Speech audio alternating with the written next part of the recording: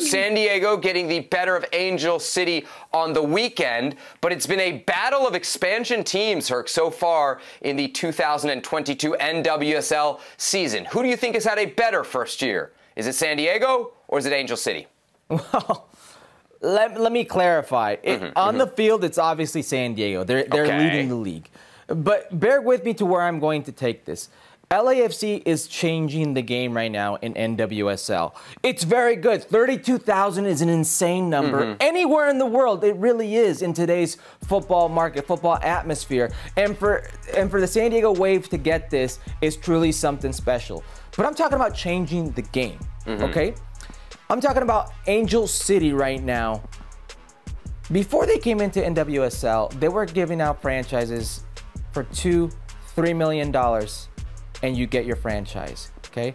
They just did an evaluation on Angel City FC that's $100 million. They got $45 million in sponsorship commitments. They're doing well in NWSL, and they're doing this, mind you, without their best player, Kristen Press. They're completely changing what is the complexion of NWSL and how people view franchises and the potential investment for years to come. 32,000 in one game? That is great. But to sell out continuously, to have upwards of 19,000 for the last 8 games you've played in at home, that is something special. They are changing the game right now in NWSL. All right, so you're giving it consistency over the one-time big number of San Diego Way. That's fair enough. I think we have to see what San Diego does in Game 2, Game 3, so on and so forth. Maybe what they even do next season at Snapdragon, because if you can continue to draw 32,000, that's pretty impressive, right? That's good. You talk about changing the game. You could say the Portland Thorns for a while were the leaders in attendance in NWSL because they had the biggest stadium with the biggest capacity and the most capacity to fill that stadium. San Diego is going to change that game now. They're going to change that calculus. But I'm with you. I think Angel City, if we're talking off the field, has done a lot of good beyond just, you know, the tickets sold, the merchandising, the gear. Has San Diego sent us gear yet?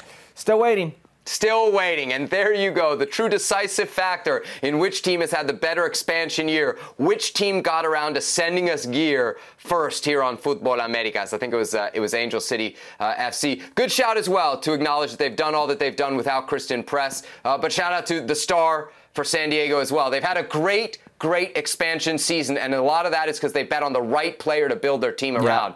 That was Alex Morgan. A lot of people might have said, oh, does she still have it in her? Is she still going to be hungry? No. They bet on Alex Morgan, and it has paid off extremely well for San Diego, who right now are the top team in the NWSL table. And for that, as an expansion squad, they certainly deserve a lot of credit.